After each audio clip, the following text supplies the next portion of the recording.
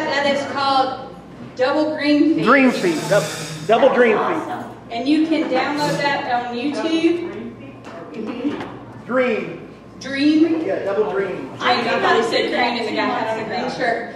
And they also have double dream hands. So if you want to get the hands involved, you can get the hands involved as well too. So good morning and welcome to graduation day. Congratulations. I would say you've made it to the end, but the work is only beginning. Looks like we weeded out the group too, so. We have a smaller group today, but we're going to be large in spirit. So if you would, bow with me for prayer. God in grace and glory, we give you thanks for this day. We give you thanks for the sun that shines in our lives, both outside providing the heat, but most of all for your Son, Jesus Christ, that shines in our life. Let his presence be felt today as we worship you and as we grow in our ministry and our relationship with you and each other. In Jesus' name we pray. Amen. Good morning. Good morning, teacher. We are going to have a little lesson today about some mission work and some different things. So we're going to talk real quick this morning about William Carey. Has anybody ever heard that name? All right, Abe's hand goes up. I love mission work, and William Carey is often called the father of modern missions. He was a shoe cobbler, and he worked on shoes, and then he went on to start lots of mission work. And before he did, he was working at his shoe place, and he was working on shoes, but every so often he would take a break and he would go over, and he had a map of India. And he would go to his map of India and he would just stop and he would pray. And he would stop and pray because that's where God was leading him, was to India to do missions. But he would work, and every so often he'd go over and he'd pray over his map. And then one day a friend of his came and was watching him work, and he said to him, "William, what are you doing? Why are you neglecting your work? You have all these shoes lined up and you're going over there and you're praying. You have customers that are going to be mad." And then Carey said to him, "Neglecting my business. My business is to extend the kingdom of God. I'm only a cobble of shoes to pay expenses." And that's kind of like us. We all have different jobs in life. Some of us are youth pastors, some of us are pastors, some of us have outside work that we do, some of us are homemakers. But our real job that God calls us to do is to grow the kingdom of God. So today I want to read to you 1 Timothy 4:11 through 16. Command and teach these things. Don't let anyone look down on you because you are young, but set an example for the believers in speech, in conduct, in love, in faith, and in purity. Until I come, devote yourself to public reading of Scripture, to preaching and to teaching, and do not neglect your gift, which was given to you through the prophecy when the body of the elders laid their hands on you. Be diligent in these matters. Give yourself wholly to them so that everyone may see your progress. Watch your life and doctrine closely. Preserve in them, because if you do, you will save both yourself and your hearers. I wanted to read this scripture to you today because this room is filled with wonderful people that have made a choice to actively work toward extending the kingdom of God. We have seen that over our weeks together and our time together of studying and reaching out to our churches and looking at ministry in new ways. You have seen the need, you felt the call, and you've put yourself in action. And for that I say, well done, faithful servants. But now I want to remind you of Acts 20:28.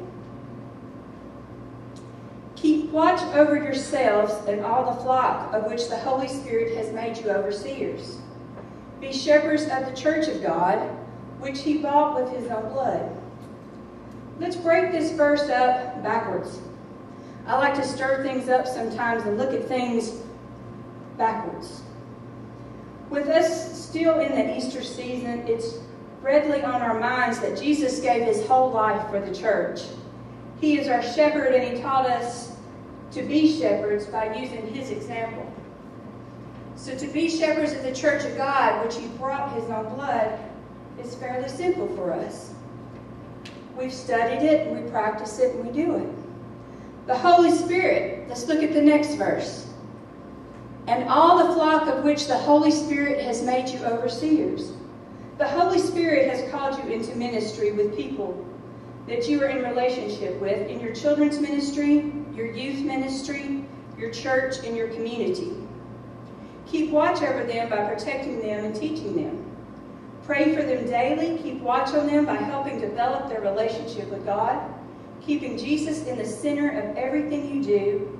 A ministry without Jesus is a club. The love and relationship with Jesus is what makes it a ministry. Now lastly, let's look at the very first part of this. Keep watch over yourselves. In our busy world, this one is hard. Self-care, both physically and spiritually, are important to maintain. If you are tired and exhausted, you cannot be the best of you. As parents, grandparents, and spouses, we all want our significant others and our children, our grandchildren to take care of themselves, but we forget to do the same for ourselves. Take time for the checkups. Take the balcony time and rest your body, mind, and soul. Watch over yourself. Feed yourself with opportunities of spiritual renewal and growth. You cannot feed into others if you are not being fed into. God loves you. Did you hear that? God loves you. And if I was to ask you, when was the last time you did something for someone else, you could probably immediately tell me. But if I said, God knows you by name, you are his child, when was the last time you did something for you, his child, you'd be less likely to answer that question so fast. God loves you, and he wants you to take care of yourself as much as you take care of anyone else. He wants you to be in a relationship with him and each other to do ministry. Remember that Jesus Christ himself did not do ministry alone. He sought after a sustainable ministry, a ministry that will continue long after he was on the cross. Today may be the last day of our on-site training, but please know that the Next Gen ministry team and partners are always on your team. The work doesn't stop today. God continues to press us on to do our work, to take care of each other and ourselves. Keep watch over yourself and all the flock by which the Holy Spirit has made you overseers. Be shepherds of the church of God, which he brought with his own blood. Let us pray. Father God, we thank you. We thank you for the opportunity to be your shepherds. We thank you for sending Jesus Christ, your Son, to lead the way. We ask for strength during the difficult times, and we ask for celebrations during the joyful times of our ministry. And mostly we ask for your presence to be felt in this room today. We thank you for our many blessings, and we ask that we would bless each other in our time together today, and that we would walk out these doors and continue to do the work of your kingdom. In Jesus' name we pray. Amen.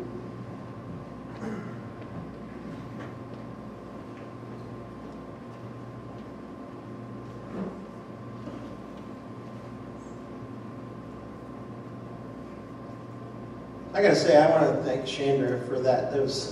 I've known Chandra for I don't know how many years, and every time I have the opportunity to interact with her, I am just blown away by her willingness to lean in and who God had created her to be from the beginning, and she's just been discovering it more and more every day, right? And I think that's what we should be about in our ministry, for ourselves, but also for those students that are in our ministries. And so, here, I just want to give you first, thanks for being here.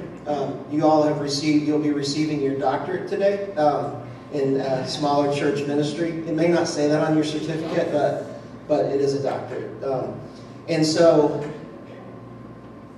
I just wanted to just say thank you for that. And then also, we are going to, I'll be sending you a doodle poll to set up a call with me. And in that call, what I want you to, I'll ask you some questions, but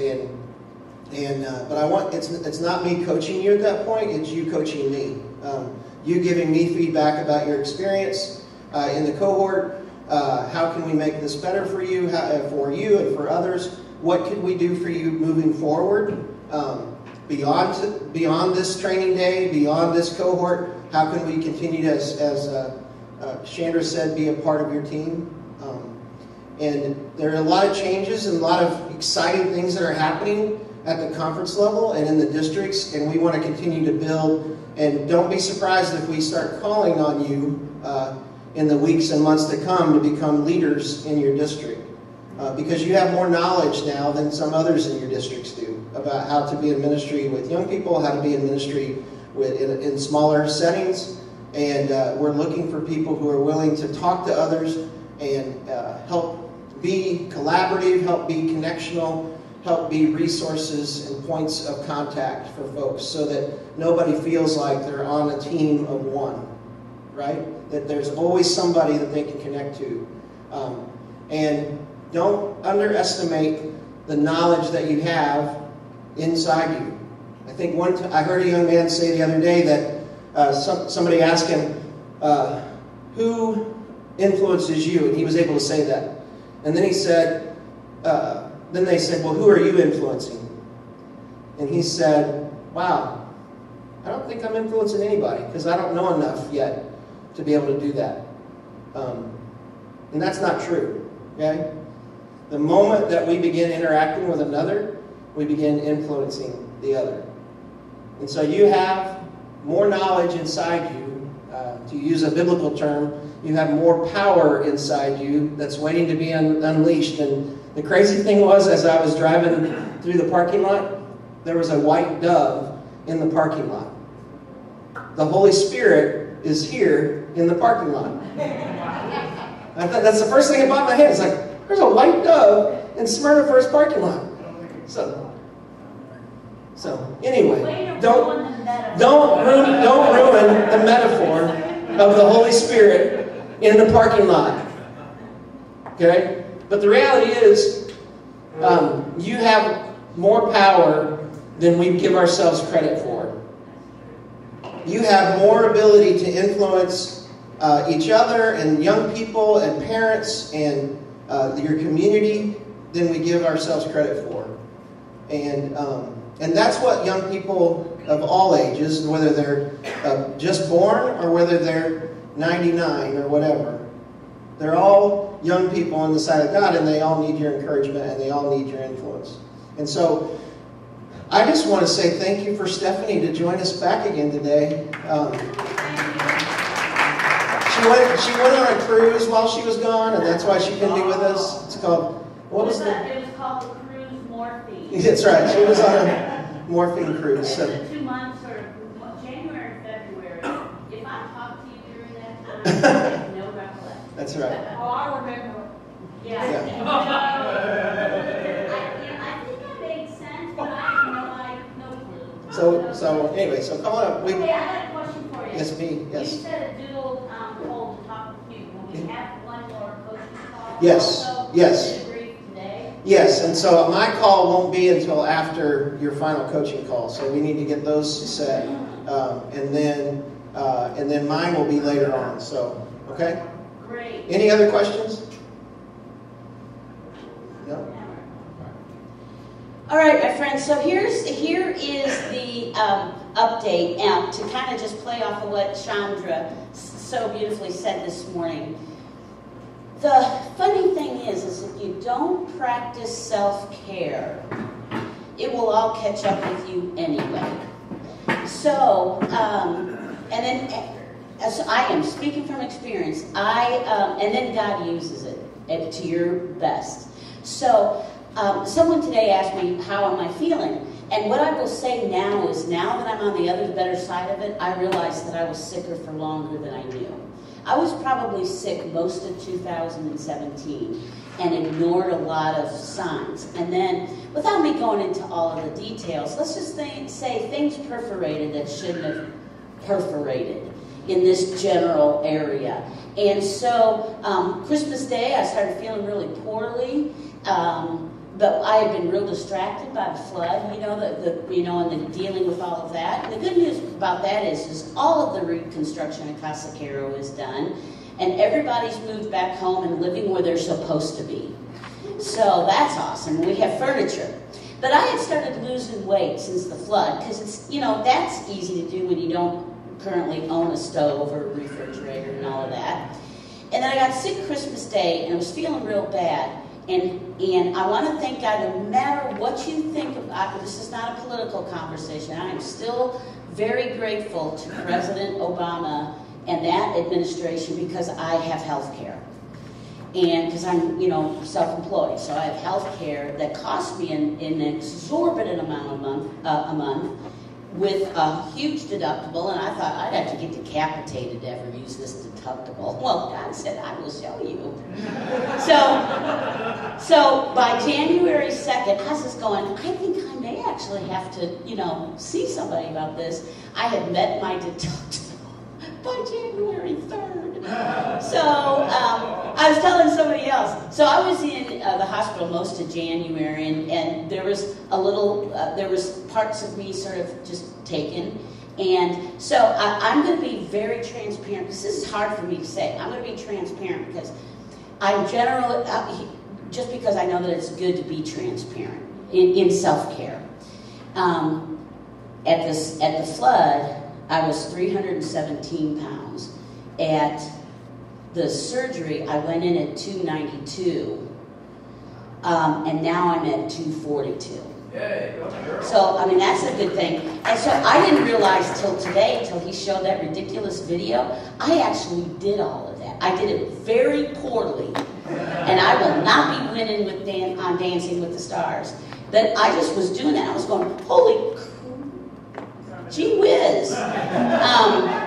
It's amazing what happens when you take 50 pounds off your knees. So self-care is important. It is not easy because it's boring. I think self-care sometimes is boring. I think that's why I don't do it. If there were like prizes involved, I would do it. But so again, in the interest of transparency, I had a mammogram Thursday and the results were back, and so there's nothing wrong. And I'm having a colonoscopy next week, and no, I don't want the pictures because that's just stupid. And I'm getting a well woman exam, and I'm doing all those things that had I been doing them, I wouldn't have gotten to where I got to. But again, what the thing is practice self-care before God practices it for you. But I will tell you this, even when you screw up and you don't, Romans 8:28 promises that God works all things together for good for those who love Him and are called according to His purpose. So, Steve and I, other than, what I'm supposed to say, getting married and the birth of our children as the best days of our lives, 3 of the best days of my life, especially my call to ministry, was the day I got a butt whooping, so to speak, at a church I served in the Florida Conference, Dunedin first. And then I stayed and served there 3.5 more years, which we ought to analyze that one day. And then the second and third best days of my life were the day, our August 28th, the day that our house flooded, and then this whole surgery thing. Because I had the best moments with God during all of this. And my husband, and then I'm going to get off of this, I promise you. But, the coolest thing is Jesus does show up in your hospital room. He really is. And if I know you're thinking maybe it was the morphine, Because I did get low-jacked to my hospital bed, and I said, why are all the rails up and the alarm and everything on? They said, Miss Caro, you have been hallucinating. I said, oh, really? And they said, yes, you started telling us how you and Jesus were going to Hawaii. I said, yeah. They said, well, we thought that was probably hallucinating. I thought, you just don't know me very well. But so anyway, so one night, I will end with this. Jesus just does show up. My husband, you know, is sick with a long-term degenerative. But my husband stepped up, and it gave him purpose, I think, while I was sick. Because he had to take care of me, because I couldn't take care of myself. And so there's this little old man, my husband, sitting in the hospital room in the middle of the night, and a song that we had played at our wedding came through my mind. And I must have been awake enough to pull it up on YouTube on my phone. And there in the middle of the night, like 2:30, we listened to this song, Stephen Curtis Chapman song, Love and Learn, way back from this decade called the 1990s. You've never heard of it. And so we listened to this song, and there in the middle of the night, my husband and I, in the presence of Jesus, felt as if our vows had been renewed. We felt like standing in the place of vow renewal was Jesus Christ himself. And we didn't, I don't think we said the words, but I think we kind of did because of that song that, and it says, through the flood and through the flame is one of the lines in that song. And it's just, so God showed up, I am better. Thank you for the reminder about self-care. If you haven't gotten all the testing you're supposed to get, just go do it, because you're going to get it eventually, and you might as well do it on your terms instead of somebody else's, your body's terms under sickness, because it's even more invasive than just let me tell you. Okay, so what's that? Yeah, right. All right, my friends. So what are we going to talk about today? Today, we're going to kick around some Christian formation concepts.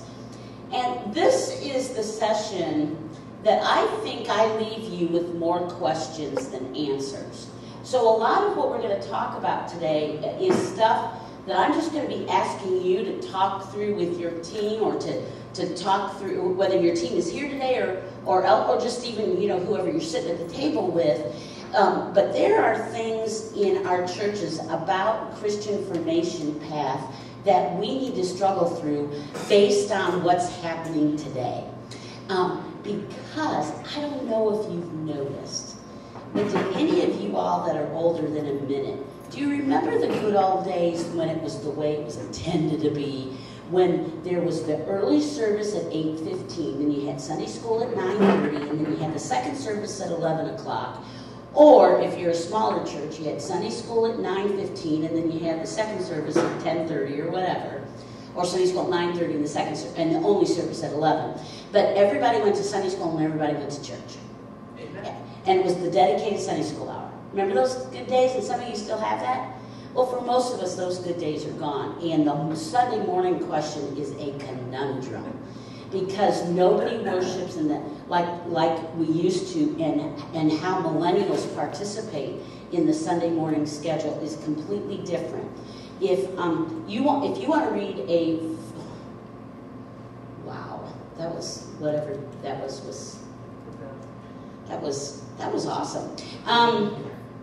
If you want to read an amazing book that will teach us what this is like, read Todd Bolsinger's, I think is his name, Canoeing the Mountains.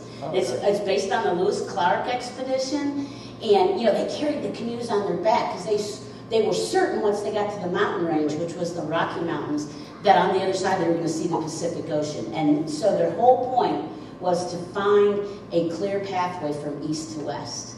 Well, they got to the Rocky Mountains and had to ditch the canoes because they were in completely uncharted waters.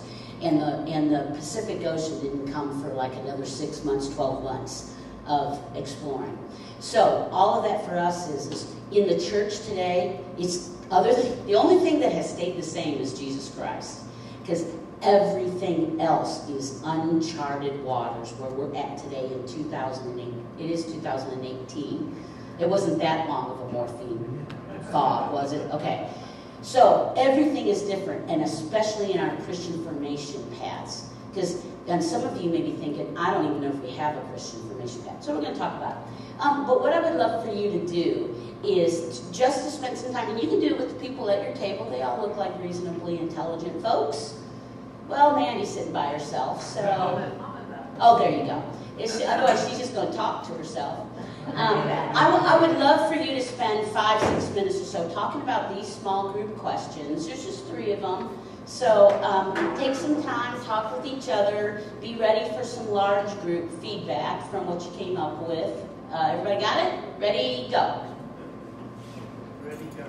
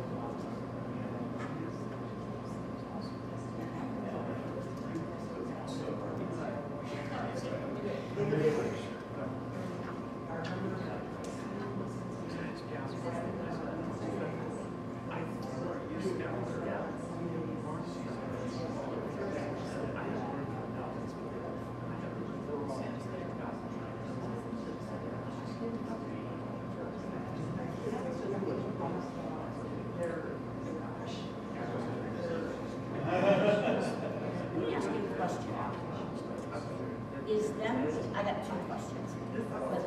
I'm going to ask the second one, but in my head. Wow, that was a whole conversation.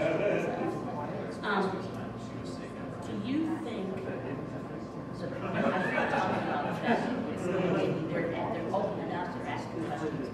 Does that happen every year at this time, or do you feel as if this program, your ministry has just gotten better?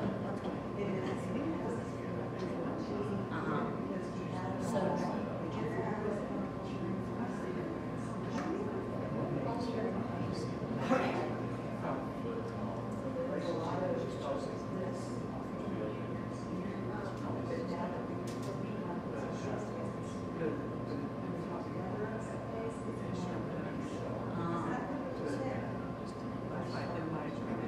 really, you think that this, absence has made the heart grow fonder?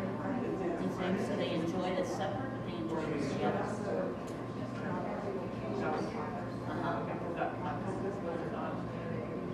Yeah, so you've gotten better at it as well.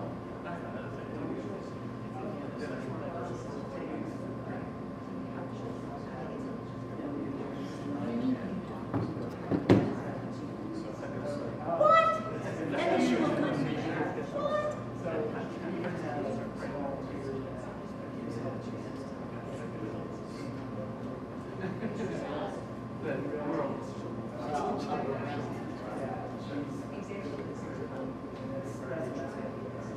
So here's my other question. This is just because you talk about it, this is something I've been wondering about. I have been hearing and experiencing the slowdown in May for a while, but I would say that in the 90s, it felt like the kids hung in there wise, and our counties stayed safe.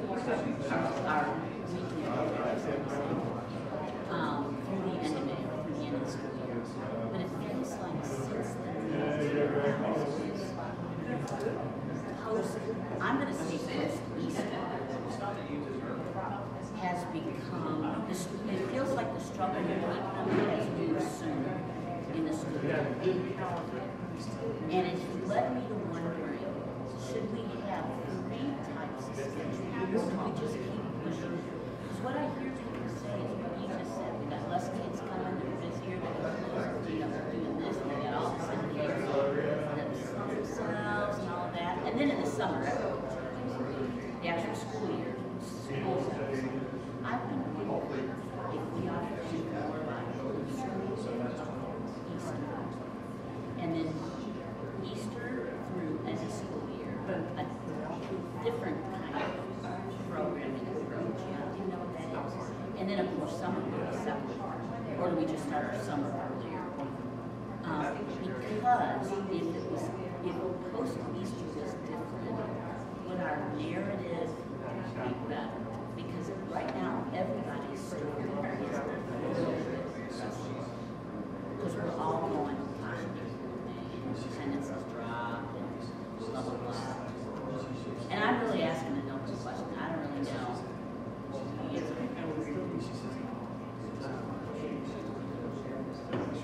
Just bring Dr. Brady.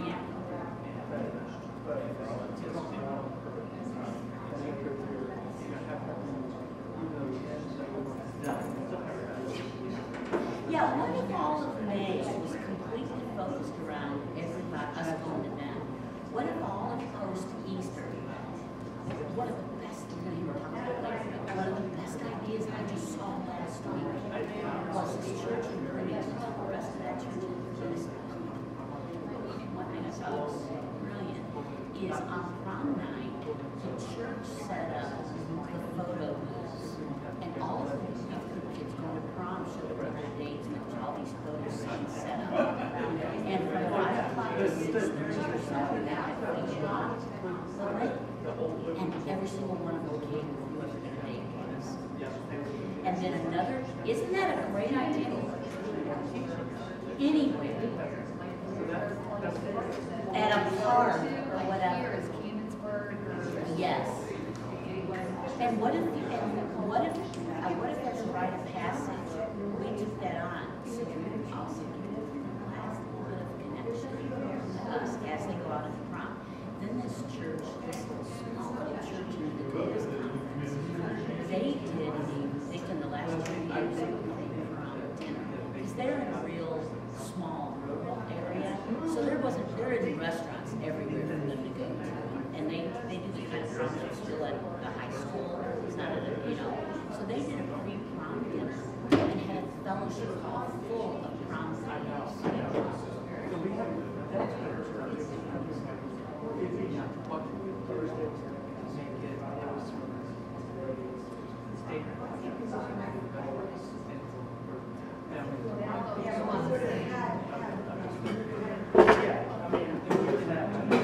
Or you said a weekend of it, or maybe you just first year test it out. I don't know what you do, but I don't know what we do with the church as well. I just thought it was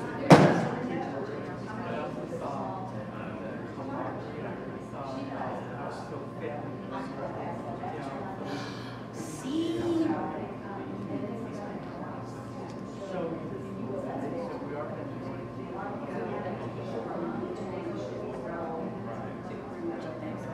And then kind of a debrief. They come dressed up or they change their clothes. They're in there. So if they were dressed up in clothes, or if they were in casual. I love it. Okay, 1 more minute.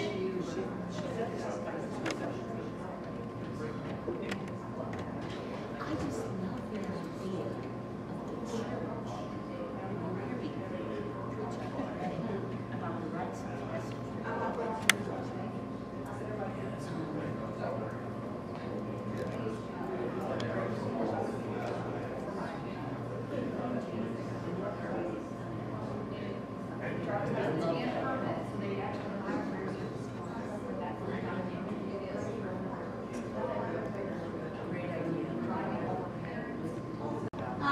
okay, since the cohort began, what's something great that's been happening in your children's and or youth ministry, whether or not it has anything to do with the cohort or not? I just, what's something great that's been happening? You've got 5 kids going through conference, and you didn't bribe or pay any of them? Get out of here. Oh, well, I just think, first of all, confirmation is one of the greatest things we do as a denomination. And later on when we talk about rites of passage, we'll talk about, maybe brainstorm some ways, because when we do confirmation, I think the best benefit of confirmation can be for the entire church when we open up and give church members some ways to be a part of confirmation. Because really all it does is reaffirm our baptismal vows, and it reaffirms our confirmation vows. And so we need to provide confidence, actual hands-on ways to participate other than us. Yes, I love it. I love it. Love, love, love. Okay, what else? So you got 5, that's amazing. That's going to be such a, are you doing it on Pentecost? Well, that's okay. I mean, the birth of the church or whatever. Just a couple more weeks later, but,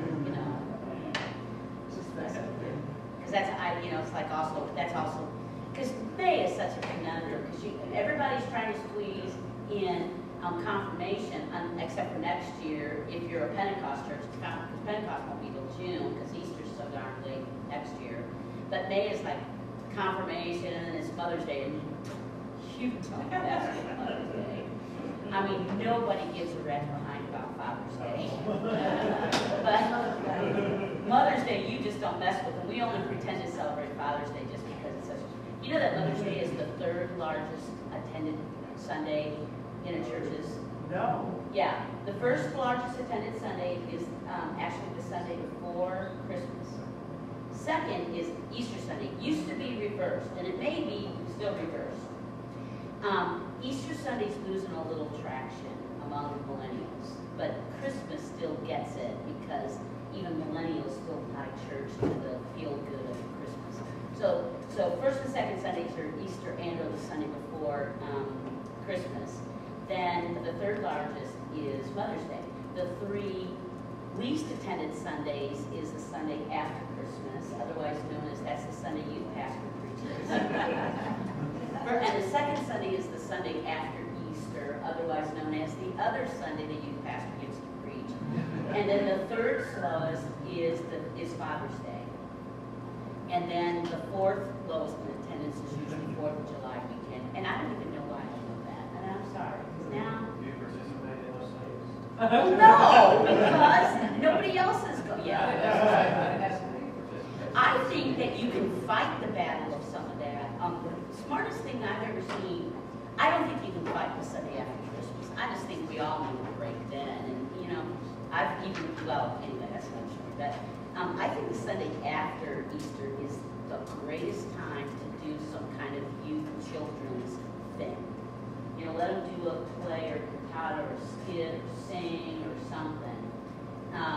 Because we those of us that come still have that Easter joy, and when you come and then it's a Sunday, it's kind of a bummer.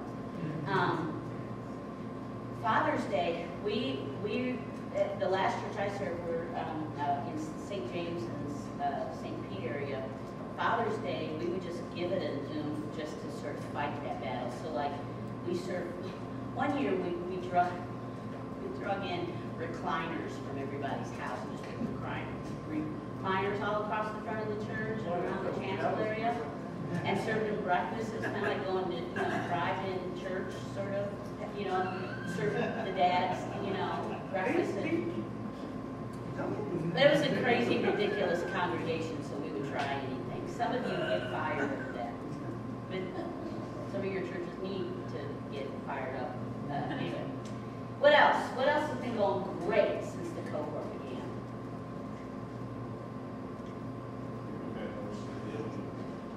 Our kids coming every Wednesday night and Sunday. And what would you attribute that to? More volunteers. I've had parents come in and take over. Instead of just me teaching it all, I did doing Sunday school, and then we used to be teaching it all. So I kind of into it. I take charge on Wednesday night. So getting more people involved. created more stability. What else? For us, it's been organization. What? Systems? What? Well, first of all, like, at this table, those four, especially those three women, they're already doing amazing things in ministry. I've never met three women that have more just instinctual gift for children's and youth ministry. Just kind of comes to them naturally. But you all have just actually even listened and taken some of the things and gotten more organized.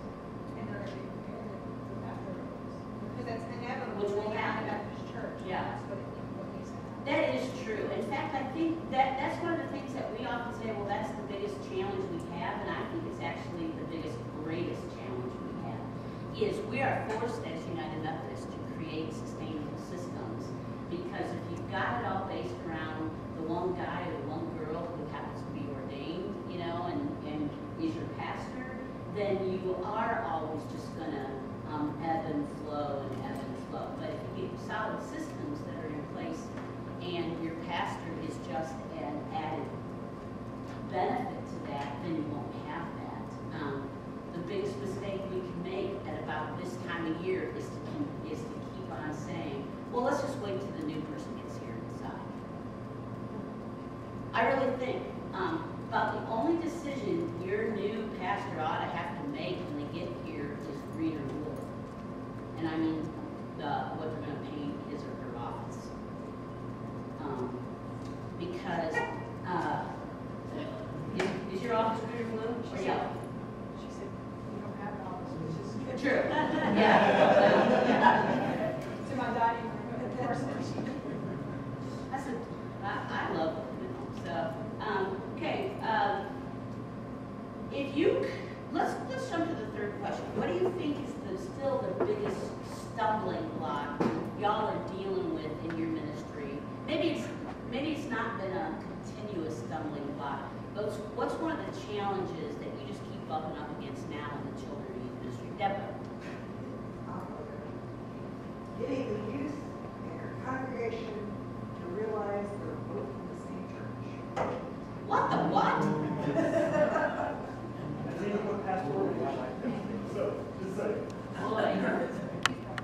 Well, come here. We created this monster ourselves, and it got created long before God came along. Somewhere back in the back, the good old whatever, we decided that youth, having a youth room and doing youth things, because that's what youth want. They don't want old people in the church around. We created our own silo as a church. And there's many benefits to that, but the problem is like if you picture the church and its people just as a little stream, just picture a little stream moving along, and then somewhere along the lines, we took the youth out of the stream and we put them in a pond or a lake up here. So the rest of us kind of kept flowing along, but we moved the youth up here, and then what happens is, we meet their needs through high school, and then we know they're going to go off to college, and I'm not even talking about the need for a young adult ministry, because you might be surprised what my thoughts are on that. And the quick is that most of us shouldn't be doing young adult ministry because we do it bad. So we put the youth up here, and then when they move on, they just start, they don't go back down in our stream, they just start way up there. They're kind of paddling around. And all of that to say is, I don't think we're actually doing enough to keep them in the same stream of things together. When we're talking about ages and stages, rites of passage in a minute, let's make sure we think of that. Okay? Something else, another stumbling block. Well, I'm going to bring up one that Trevor and Deborah mentioned. Because I interrupted their conversation asking a question. I am beginning to, in my mind's eye, youth ministry seems to have, up to this point recently, had two sort of flows, the school year and the summer. I'm beginning to wonder if we should have three sort of flows in our schedule. If we should have a school year through Easter, and then should we have a post-Easter to the end of the school year, and then a summer? Because I'm noticing more and more families and more children and students check out of church programming after Easter. Used to be that we'd start our committees, etc., and things up at the beginning of the school year, and we'd end at the end of the school year. But I'm finding even adults and committees and teams just already, just since Easter, we're tired, it's done, it's over. And then we were talking about how in May, you know, there's concerts, graduation, there's end of the year ball games, there's district championships. And so Trevor was talking about reading Dr. Andrew Zersky's book, and he is on the team of Center for Youth Ministry Training, and one of the smartest, ridiculous people I know. He's not that smart, but he's pretty ridiculous. And I would say that to his face.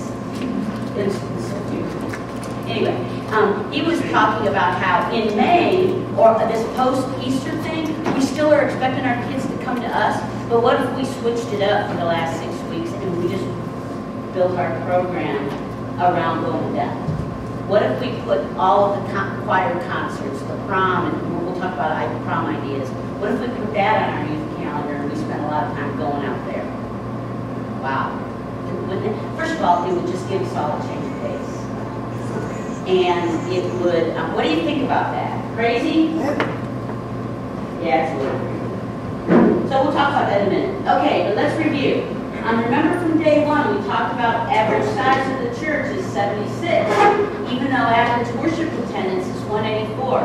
I just had on a coaching call yesterday with the church from the Dakotas conference say, I still don't get what that number means. Those first two, it means that the average size membership is 76 people in our country, in mainline denominations. Any church basically that reports to the National Council of Churches, because that's where the stats come from. But in America, there are a ton of churches who don't do church membership. And that's why that average worship number is higher. Because in like Houston, you've got Joel Osteen's church. You know, well, they don't count attendance, they don't really do membership. So that's where that number gets higher than the average. Because this one lady says, I just feel like that didn't apply to our church, any of the stuff you're talking about. And she said, and then the other person on the line said, well, you know, the first number does. And I said, well, that's really all this is geared towards. This is all geared towards the fact that if you're a smaller church and you're around 76 people, or maybe even a little more in membership, then that means you're among the 50% higher.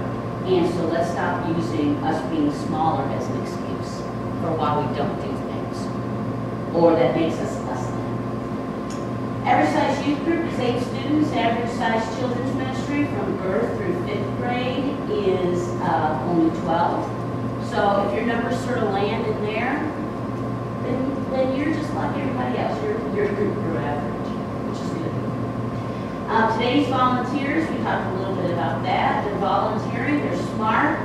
They are still volunteering in the world, they're just not volunteering at the church as much because A, we're not asking them soon enough, we're not asking them specific enough, and we're often still using antiquated methods of communicating with them. So, especially today's younger volunteers want to know what they want to know when they want to know it.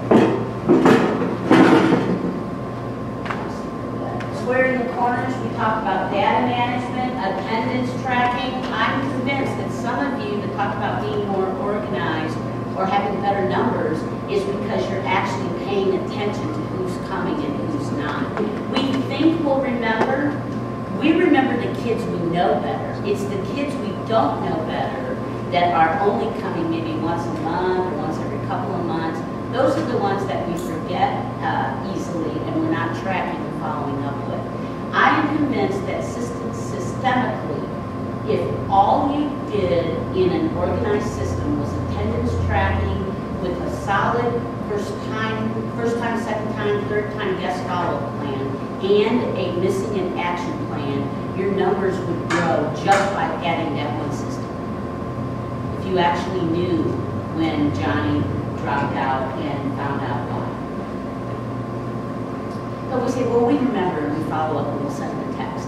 But without looking at a list, we forget kids. We just do. Okay? And documents, templates for all of those that was from day 2. Those are all in our file.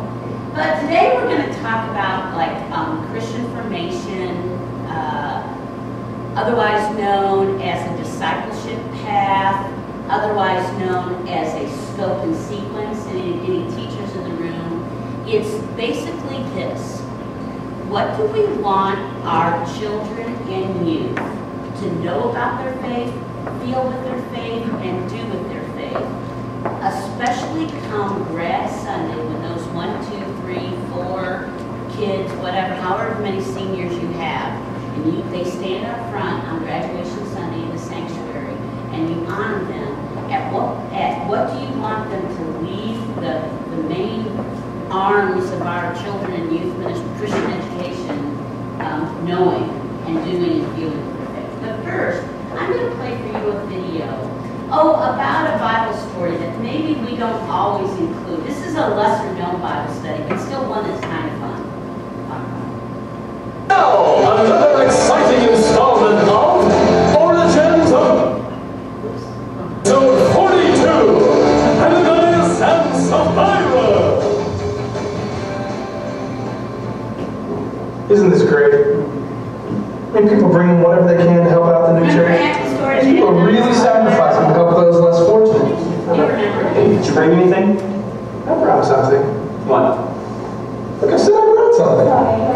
Bet you brought that old cart you're going to get rid of anyway. Dude, I got something a lot better than that. Look who walked in. Dude, that guy is such a cheeseball. Hello, friends! I heard my brothers and sisters were giving offerings to the church. So, the Holy Spirit laid it upon my heart to bring my own humble gift. Ah, the widow Jones. What have you brought? Just a few meager coins, eh? Don't worry about that. I was able to sell one of my smaller lots. I'm going to give the whole thing to the church. May the Lord bless it tenfold. Ananias, why have you lied to the Holy Spirit? What? You taking some of the money for yourself? I don't know what you're talking about. The land was yours, you would have every right to keep some of it, but instead you decided to show off for everyone and lie about the amount. There's your integrity. You've not lied to man, but to God.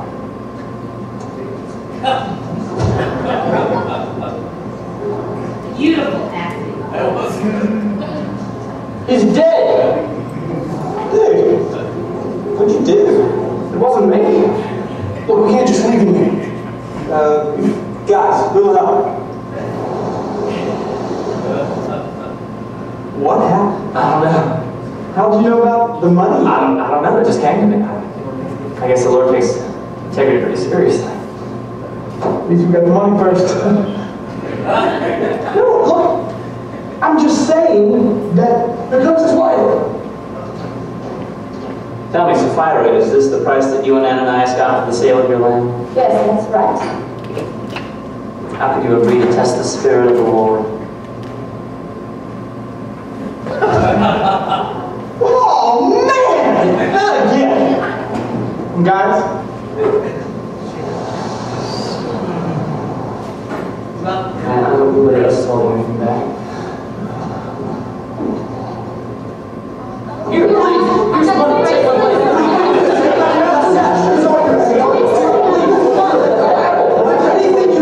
Tune in for next week's exciting episode of Origins of the Early Church. All right. Hey, I think that's a good video to show on stewardship. I was going to say, that's my next stewardship. You know, I never thought of this before. Yeah. I should have.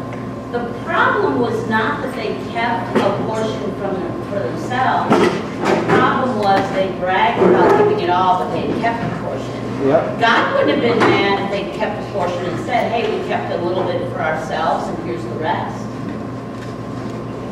You know what? Because it seemed like it was a big old bag of money. Anyway, so that's an interesting story that doesn't often go in our scope and sequence of stories we teach or preach on. But like I said, it could be a good stewardship Sunday. In fact, there's 3 videos in that series that I show. I showed you the volunteer one at the first day we were together. Then there's this one, and there's a 3rd one where the disciples all get together, and Luke, which he wasn't really one of the disciples, so it's a little, he was apostle, but he wasn't one of the original 12, but was he? No. And, right? Yeah. So anyway, in the scene, they're all sitting around, and he pulls out an old ThinkPad, to take notes on. So it's kind of funny. And it's how they created the first service. So you actually, I think now that I think about it, can probably show one each of 3 Sundays at stewardship time based on time, talent, treasure.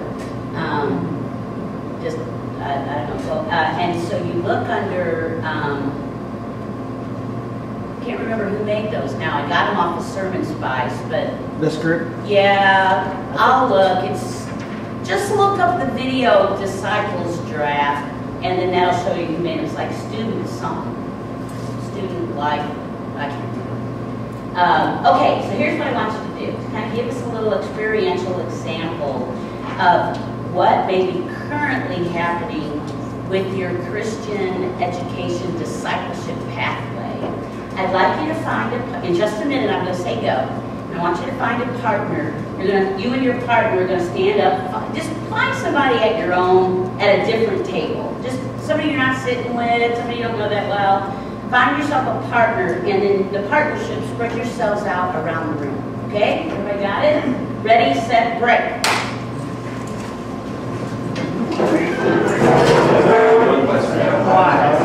Well, I'll tell you what we're going to do next. This will kind of help us figure that out, okay? Okay. Hey. Just find yourself a partner. If we have an even number, you two make it split up. What are we supposed to have? Nothing yet. We got to finish our partnership. So these two need a partner. Okay, there you go. Great. Okay, now you're standing up. You're not sitting. Well, you can sit for this part, but you're going to be standing in a minute. Okay, here's what I'd like you to do. You don't have to talk about anything yet. But in your partnership, decide which one of you is going to be the shepherd. That's all I'm telling you. Which one of you is going to be the shepherd?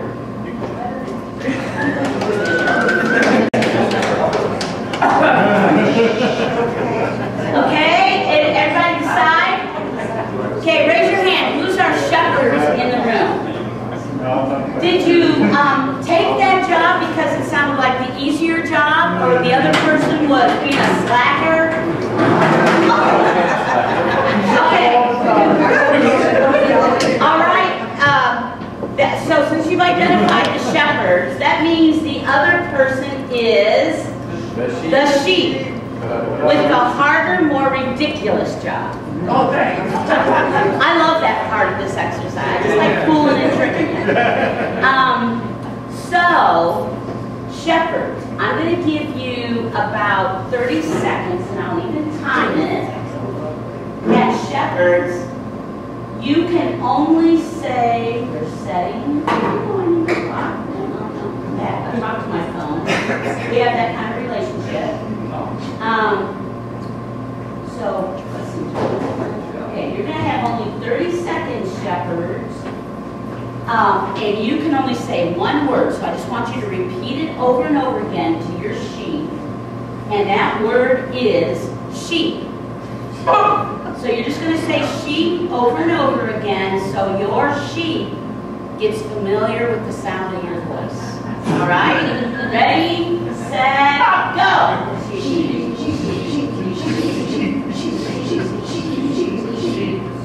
20 more seconds. Feeling pretty silly, are you?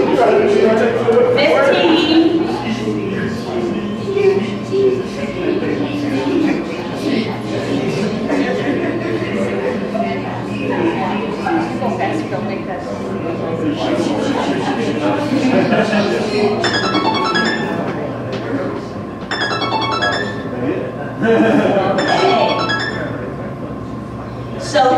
oh, come on, shush. I talk to my phone in loving ways. So, here's what's going to happen.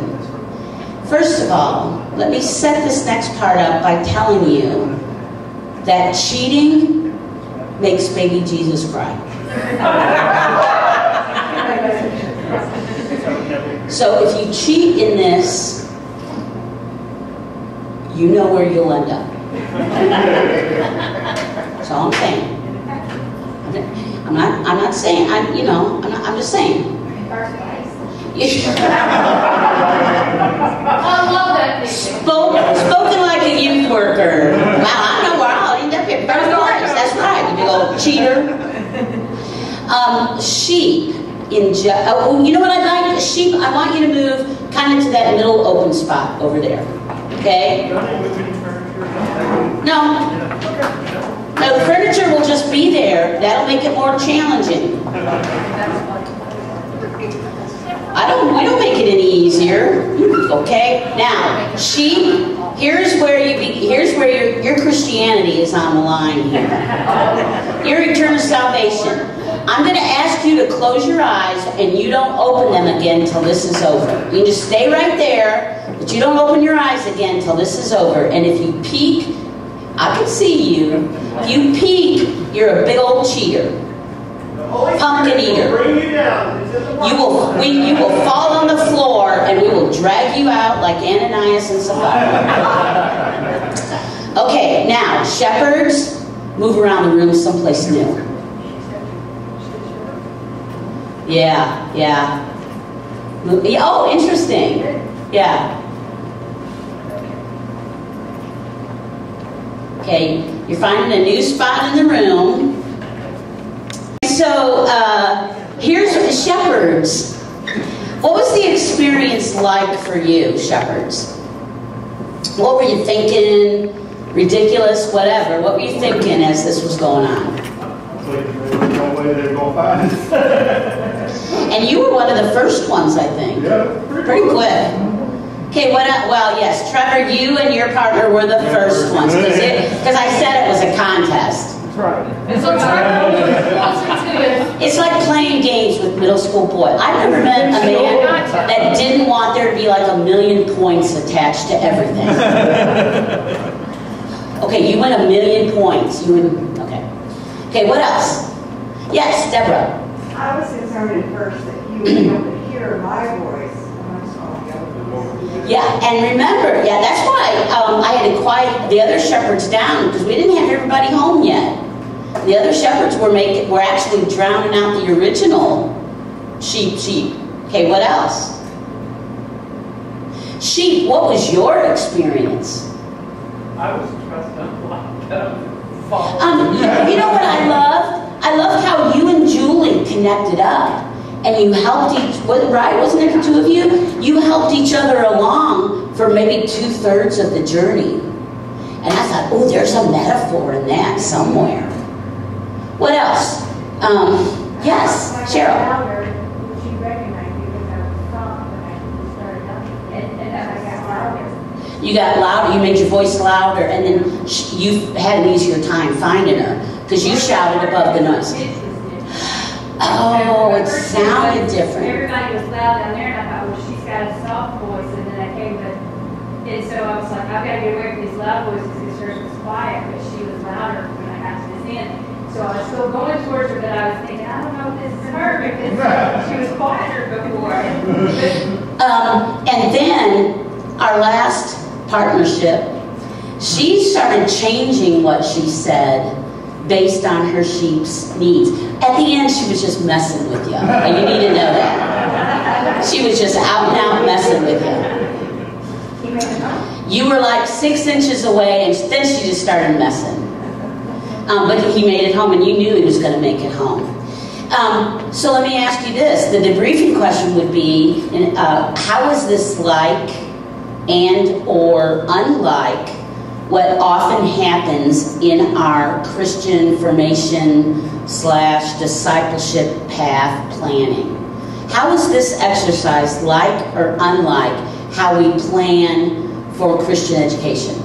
I made an observation too. I think I identified Trevor's voice fairly quickly, but I also try to strain to listen to other shepherds to make sure that I was following the voice that I should, to make sure I wasn't just going with. So you thought through, is this my shepherd? My shepherd. And I need to drown out those other ones. Right. Because I was hearing his voice, but I thought, because I had, before we closed our eyes, I saw him over there, and I thought, well. I know, I'm tricky that way. Well, then I thought it wouldn't be that close. I assumed that the shepherd would be farther away. So when I was listening to his voice, I thought, well, that can't be. So I'm trying to listen to other shepherds, and I go, no, I'm really. Yeah. And then I had to just blindly trust that that was exactly what I was doing. And so when I got there, I was so happy. I felt my. Yeah, right. So I thought, well, that could be a metaphor too, right? That we don't need to be fearful of how the world perceives theology, that we need to just be not like, oh, I shouldn't expose my kids to. They're being exposed to everything. Yep. But we just say, here's the voice that we would, we have found works for us. We as adults have had to listen to other voices, but go, no, here's the shepherd. Yes. I think those of us that were in school in the 90s or earlier, we missed out. I've never thought this, and I don't even know if this is true, but I have a feeling those educated in the 2000s and later know more about world religion and what's happening in Islam and other world religions than we did, because back when before we were a post-Christian society, we were too afraid to talk about it real deeply in educational settings. Deborah and then Julie. I'm kind of simple in my way of looking at things. I like to look at things. And to me, the way that everyone started out tentatively and shaky, and not really sure of their path, but the fact that they were still moving.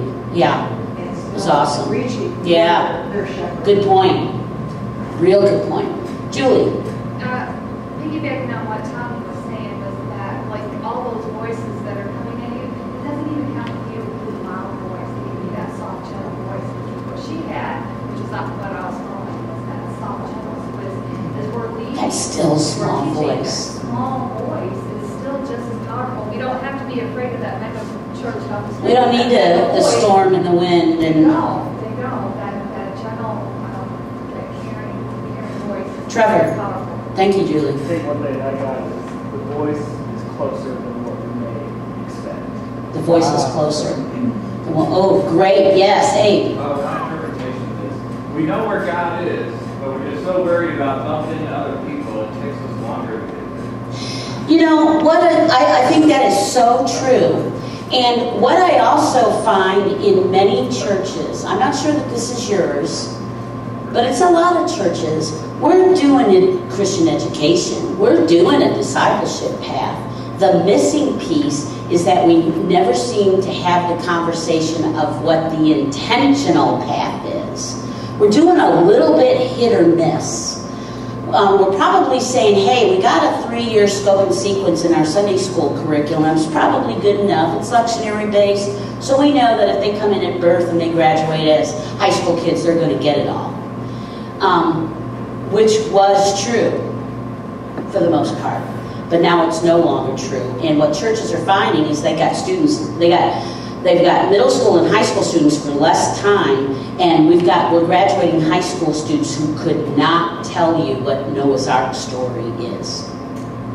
Christine, and then we'll move on.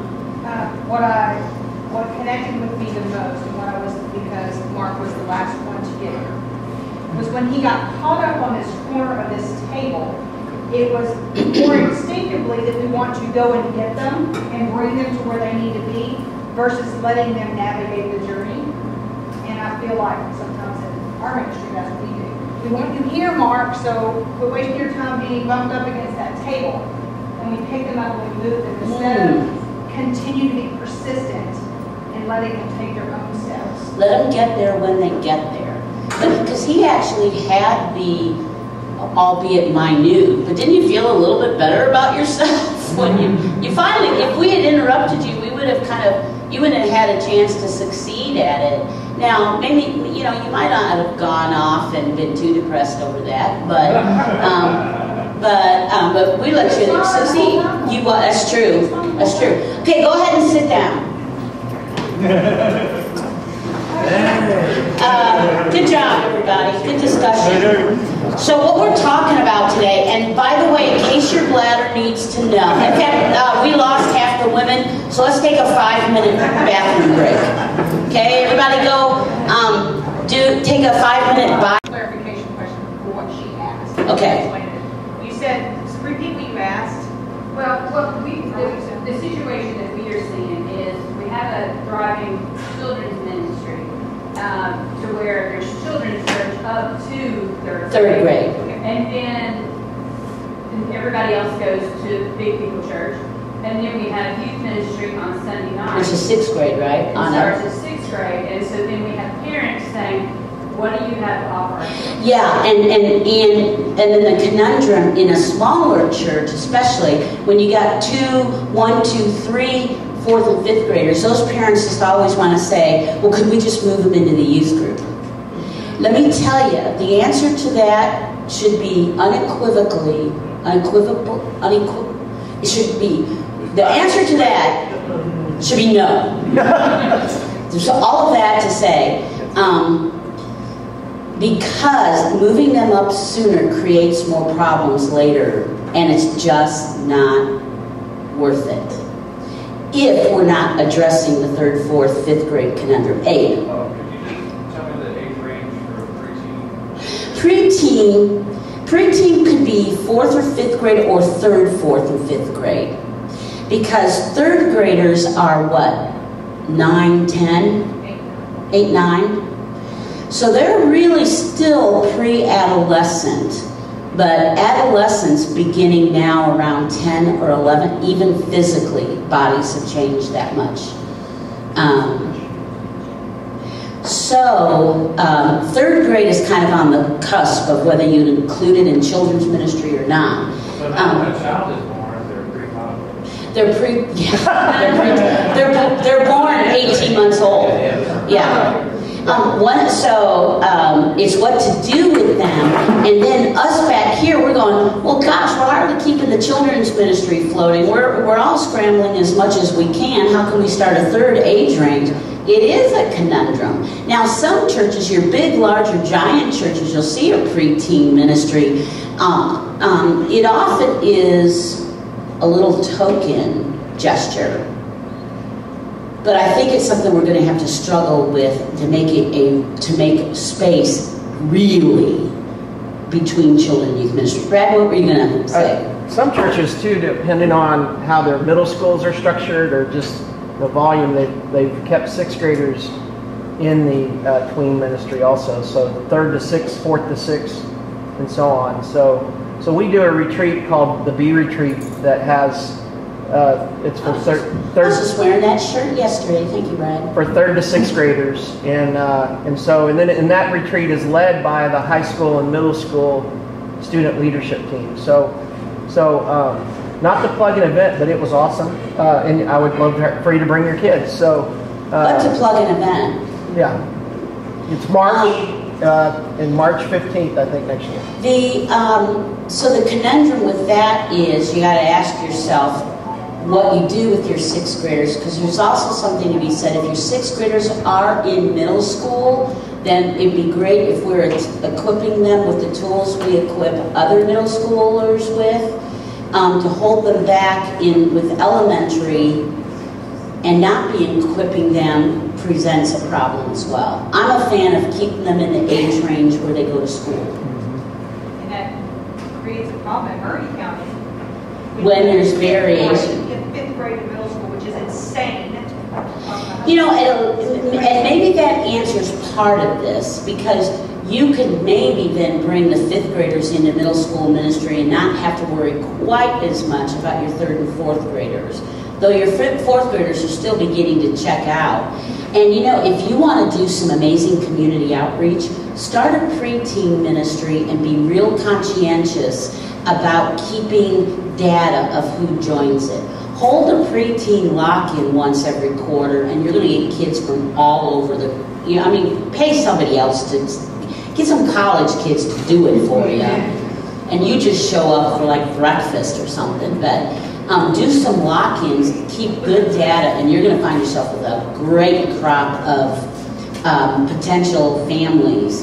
Because preteen kids don't have a social life so much yet, and they love a good lock-in. So do their parents. If they and don't have so do their parents. You saw the one last stat. In mainline denominations, after confirmation, the attrition, the loss rate is like 67%. I would bet that this is higher even within the last 2 to 3 years. This stat is about 3 years old. But what that means is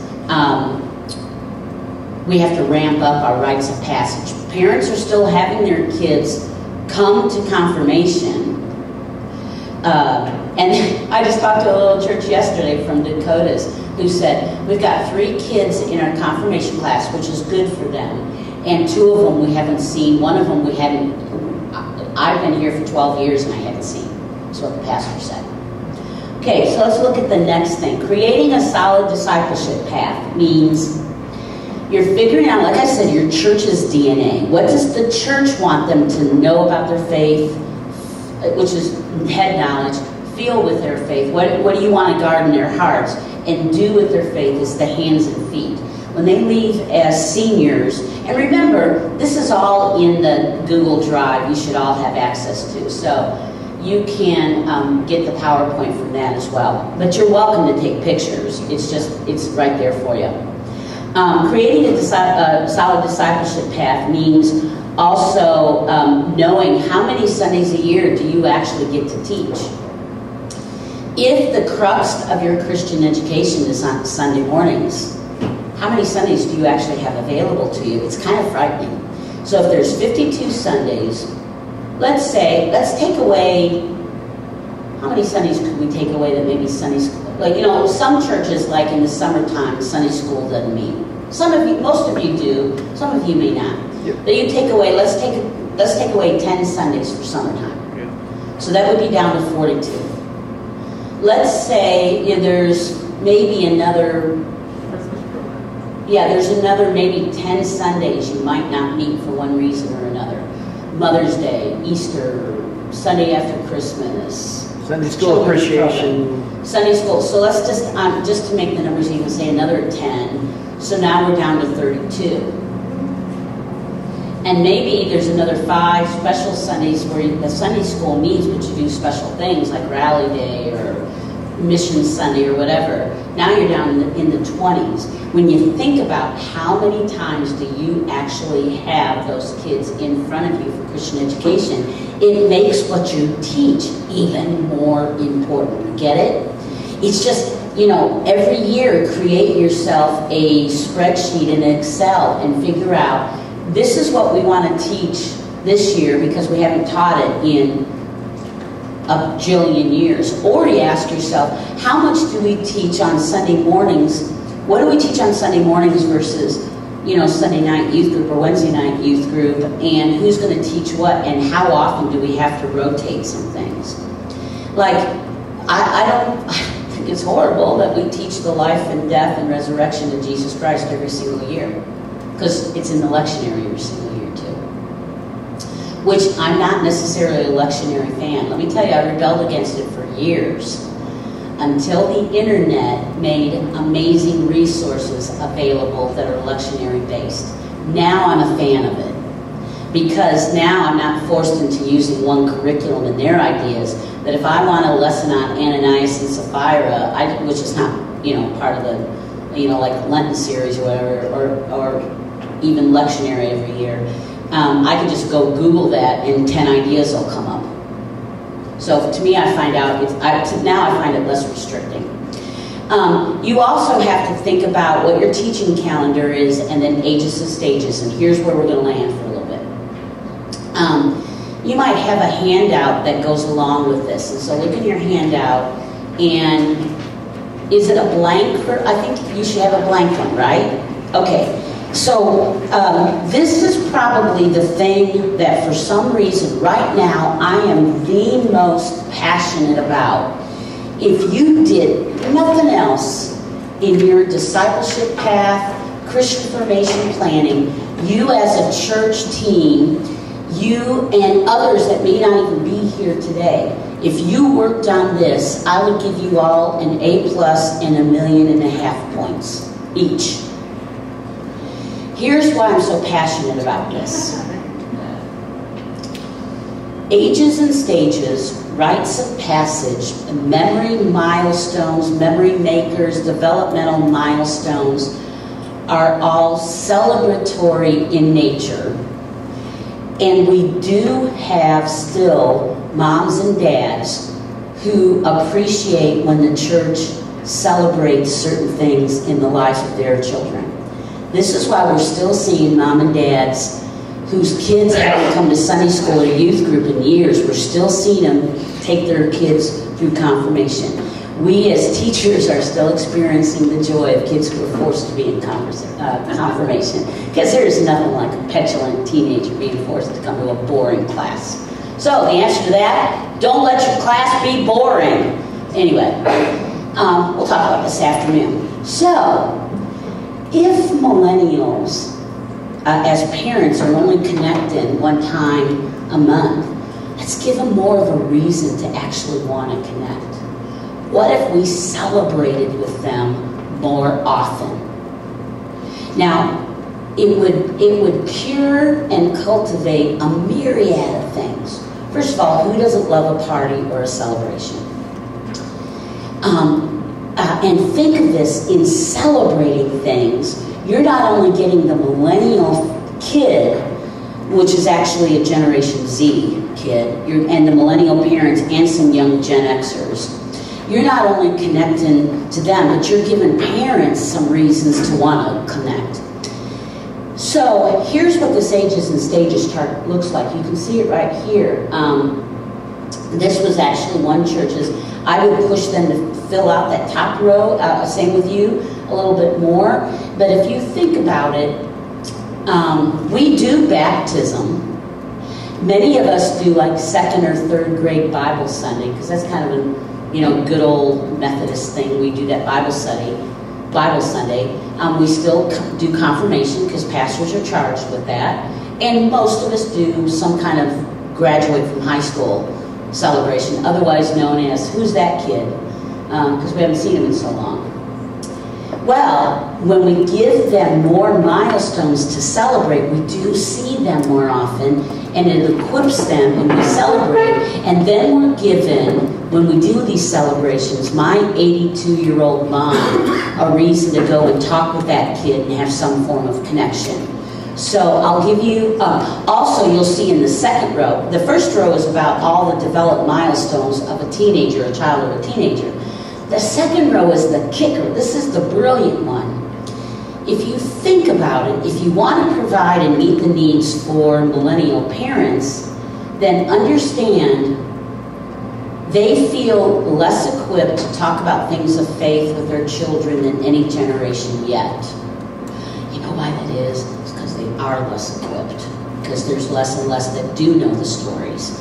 And they don't trust themselves to just instinctively give it over to God. Just instinctively pray. God doesn't care about how poetic it is. Just pray, and He hears it. So if we put a parent component, we're not only celebrating the child, we're equipping mom and dad. Let's see. Any of you possess a? I didn't say your child was possessed, but any of you possess an 8th grader or a high school grad in your household this year? Both. Okay. So now this is not Christine's first high school graduation, because you have your own. I won't graduate this year. I have to graduate. Wait. Okay. One hand. So imagine this was her first child. And the first time her child was graduating 8th grade, going into high school, she hadn't been a high school parent. As a parent of 7 kids, I was scared to death the first couple of years. I stopped caring after that. I figured they could learn. That's what the older ones were for. That's what when you have multiple spare ones, the older ones tell the younger one how to get to their locker, and it's all good. But when we meet the needed parents, those of you that have sent kids off to college, you were probably more nervous. I remember that journey. We were more scared and nervous and weepy than our kid was. Chandra hadn't sent a kid off to college before. What if the church helped meet that need? What if you were holding a class that said, hey, join us for an hour and a half of tips of how to send your kid off to college? And you advertised it in the community. Wouldn't it be cool if you were the place that did that? Here are other rites of passage. We were talking about prom over here. This is prom season. What if the church started celebrating, because we're a church family, right? Each one of us has our family. What if the families that happens to be in church started celebrating some of these pivotal moments? I was at a church last week, Second Pres in Bloomington, Illinois, big giant church. Lots of problems. Oh my gosh, they're the crankiest church I think I've ever been in. And I've been in a lot of churches. They are cranky. I was exhausted when I left them. And you don't have to go run and tell them they're cranky, because I already did. And I used the word cranky. Guys, I said, y'all know you're a little cranky, right? You know, there's politics going on here. And they all went, what? Well, yes, that's why we were there. So, but they did the coolest thing last weekend. It was Bloomington High School prom. So the youth group, they've got a solid high school ministry of kids who just adore each other and stay connected. So the church, the youth ministry, set up photo booths in the church, around the church. They had a lot of great spots for that. And all the high school kids with their dates came and had their pictures taken at 5 o'clock in the different photo settings. It was not hard to do. He said this was not hard to set up because they had many spots. They had several spots that already lent themselves to that. The kids started out at the church, then went off to prom, and he said the best thing I did was just take pictures with all their iPhones. Because, you know, you got 5, 6, 10, 12 iPhones, and somebody's got to actually be there to do all of that. And so, wouldn't that be cool? What if we got involved with prom that way? You have to you do the math to make it work at your church. Another small little church in the Dakotas conference had prom 2 weeks ago. They are the kind of prom that meets in the high school gym, and it's a real small rural town. There's not a lot of restaurants to go to. So the church held the pre-prom dinner. And even though the church only had 2 seniors, and one of them, I don't think, went to prom, but the church had a fellowship hall full of couples come and do prom dinner at the church. Now, and then we take pictures, and then we celebrate them. Then here's the other key thing. Not only do we want to meet the needs of a child or a teenager, and not only do we want to meet the needs of parents in these celebratory moments, we need to give our church members more quote-unquote touch points. When we do rites of passage, it's a missed opportunity if we just have church members sit back and watch it happen. Because let's make confirmation bigger and better. And it doesn't have to be harder and better, bigger and better by involving the congregation. How do we do that? Somebody mentioned they're doing sponsors. Okay, so those number of members are involved. How do we get the general church at large? Now, you're not going to get everybody, because you got some cranky, lazy pants in your church, too. And that's an official word. Look it up, cranky, lazy pants. But they sure as heck aren't going to get connected if you don't offer them any opportunity to get connected. So what if at the beginning of the confirmation season, you had the confirmation kids go up and say, and you say to your church, okay, all of you that our last names begin with A through F, I want you to pray for Billy here. All of you whose names are G through M, you pray for Susan. All of you that are the rest of the alphabet and the rest of the kids. What if you, and you have them pray for that child.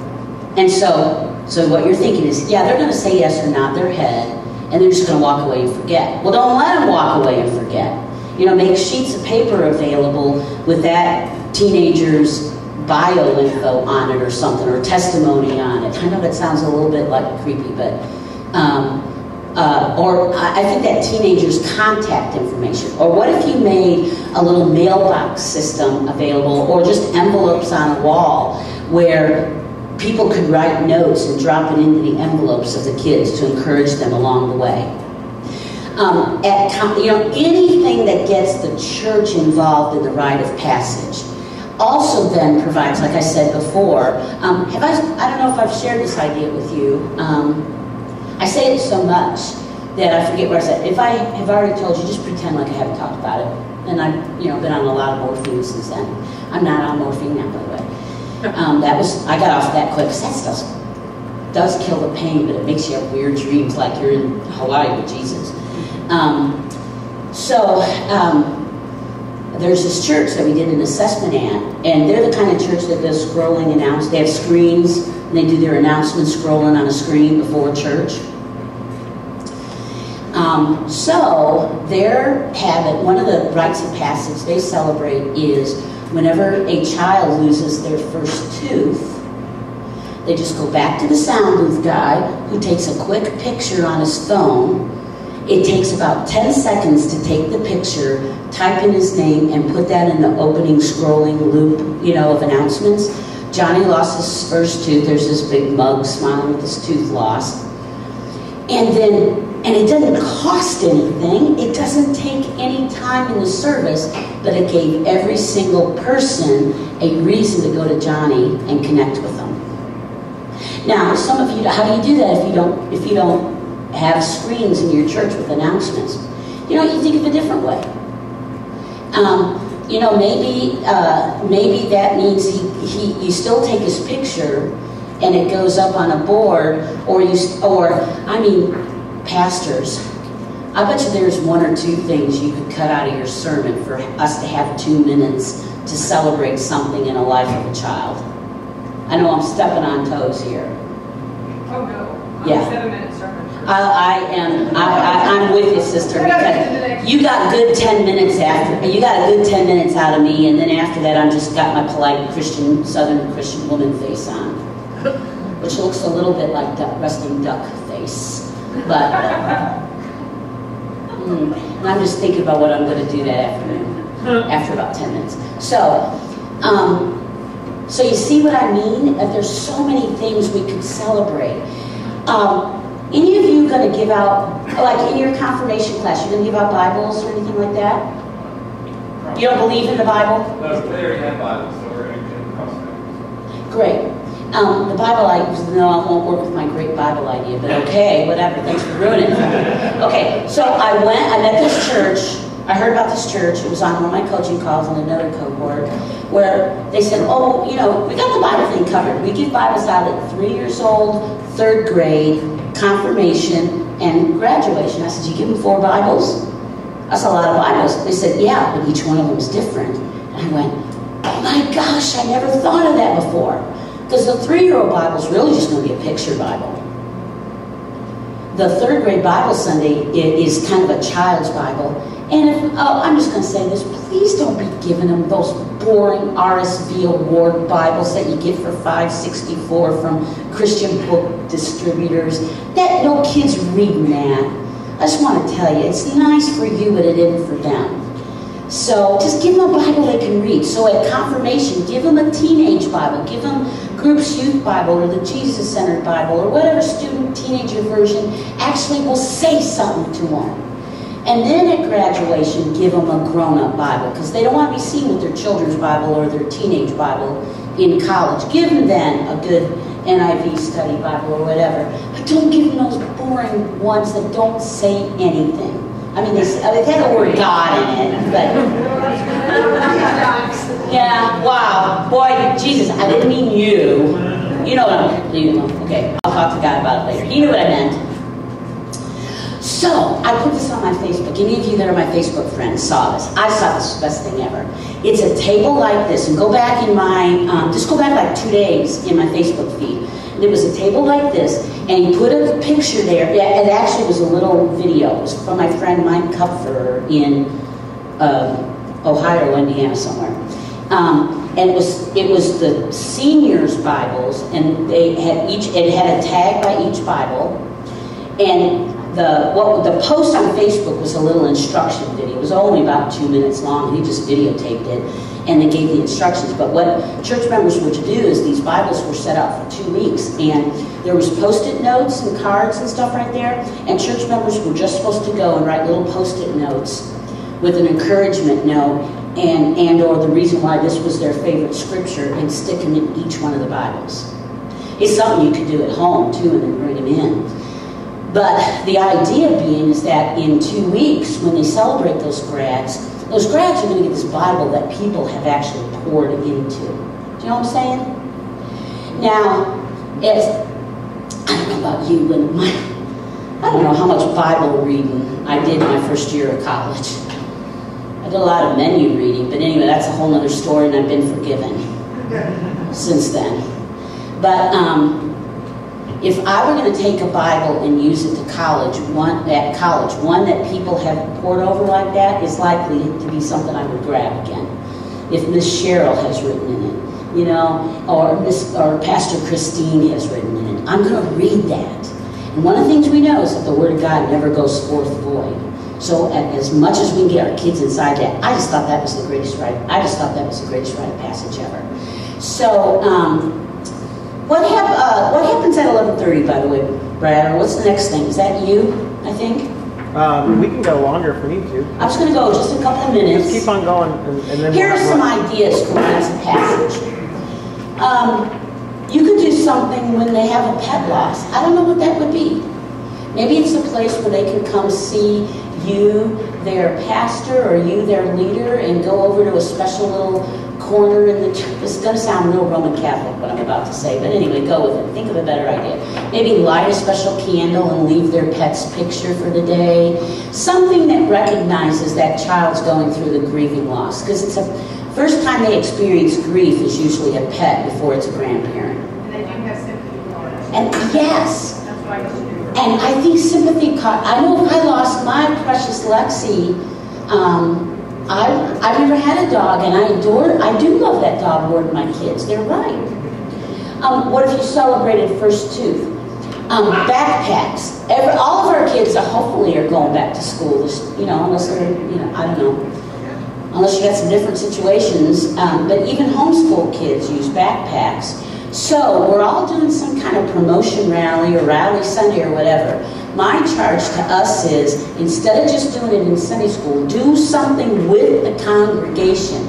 Have students bring their backpacks. Have congregation members pray over them.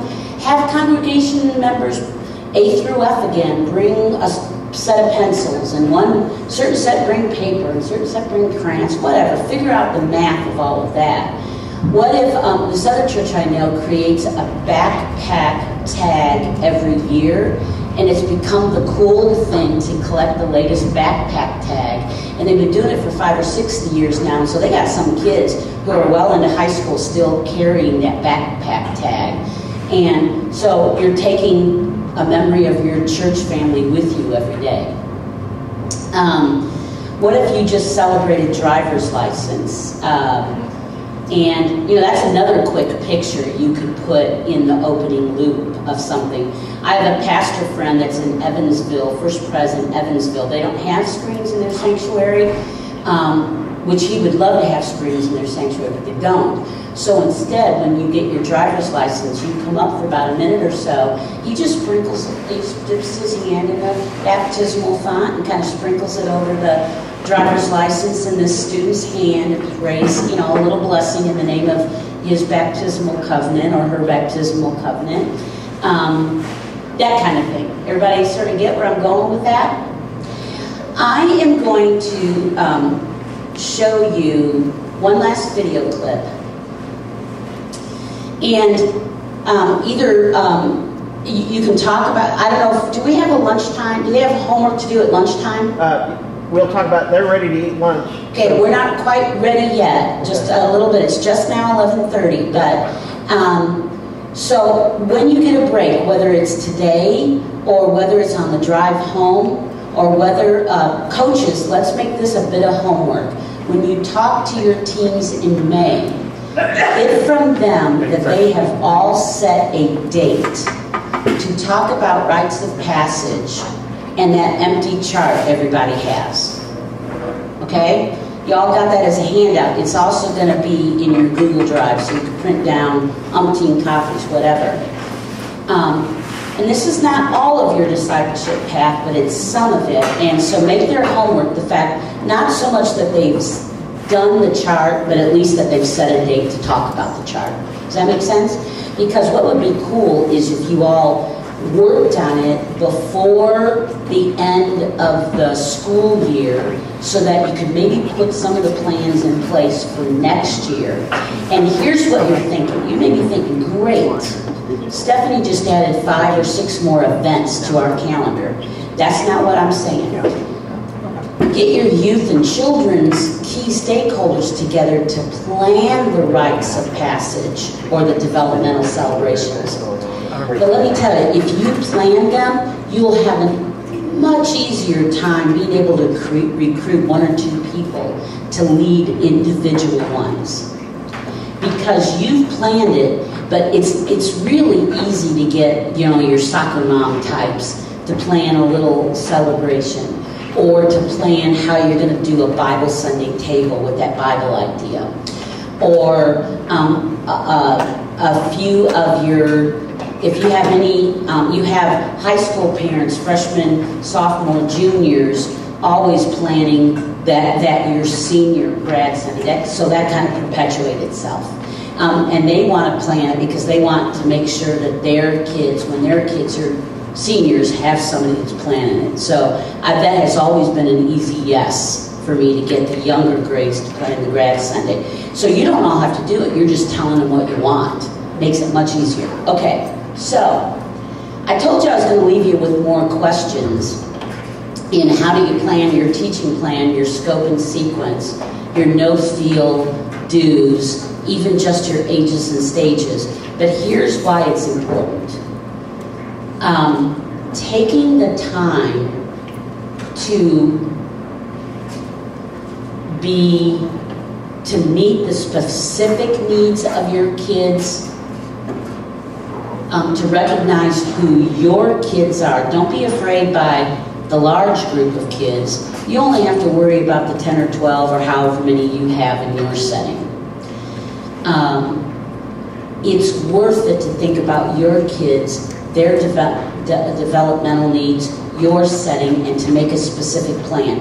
This is a video that I got off of YouTube, so it's not the highest quality. Let me set it up. This is the picture you see is this girl's younger sister. The main girl in the video has she has a special leg. Okay, she's had surgery and has a special prosthetic leg, and this is what happened.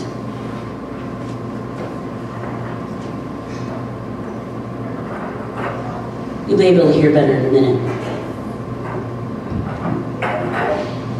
Read the letter first. Read the letter first. There's a letter in there. You're gonna love it. What's the letter mean?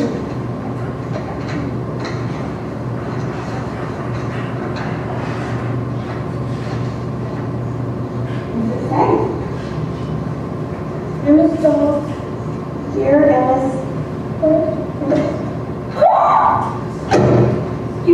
you gotta be kidding me. No!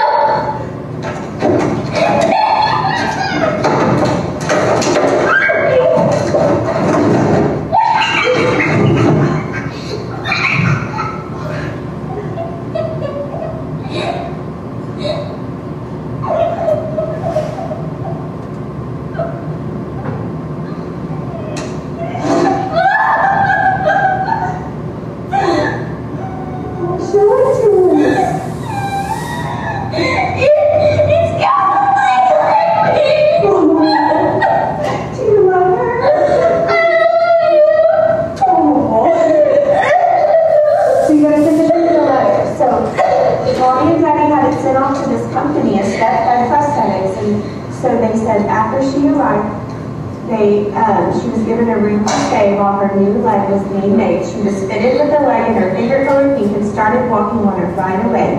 After a few weeks of training to walk and run in her new prosthetic, she is ready to go home and live her life without limitations of youth.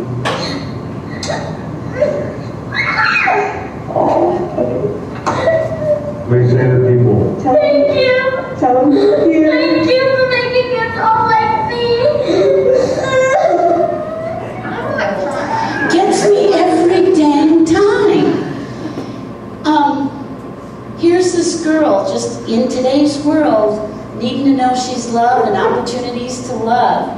And this company takes American Girl dolls and made a doll like her. And I think we're called to do that in each one of our churches. If it was the Big C church and only that specific, then we'd be all doing the same thing. And gosh, we can hardly agree on doing the same things in our churches of 100 people, much less 100,000 people. So specificity matters, I think. Gearing towards the individual need matters. Going the extra effort matters. Because don't you love the younger sister? Yes. She's excited about celebrating. Teach our kids in our churches how to celebrate with each other. They're excited, and that little sister didn't mind that it was about the big sister getting a gift. And so I hope we'd be raising a congregation that wouldn't mind. I don't care. I just like to have a party. I don't care who we're celebrating. You know, and I think most of our churches, that's true. That's why Confirmation Sunday is so cool. And do you have some cranky pants people who don't want to celebrate? Maybe you do, but, you know. Well, I better not say anything, because I can edit myself. All right, friends. Brad, you're up next, I think. Come on up. Alex, come. I don't know if I can talk that. Kill it. It reminded me of my, several of you are friends with me on Facebook, but my cousin, who was a pastor and performed Shelley and I's wedding, his granddaughter was injured in an accident 4 years ago when she was 4 or 5.